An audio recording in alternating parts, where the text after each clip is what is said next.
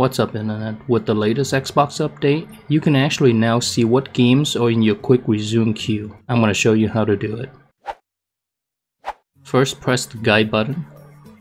Go to My Games and Apps. And right underneath CR, you're going to see a quick resume group. Now you can see all the games that are in your quick resume queue. So I have Dead or Alive, Marvel vs. Capcom, Tekken, and Ninja Gaiden 2. Let's say I want to clear Ninja Gaiden 2. I'm going to go ahead and click the hamburger button. It's the button with the 3 lines and it says more options on the right. Go all the way down to remove from quick resume.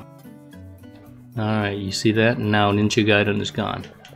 Now if I want to clear out every single game here, I'm going to just do that for each of them.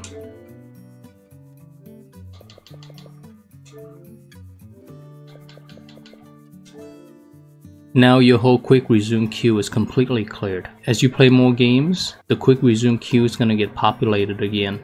Hopefully you found that to be helpful. Give the video a like if you did, and subscribe for more. Take care.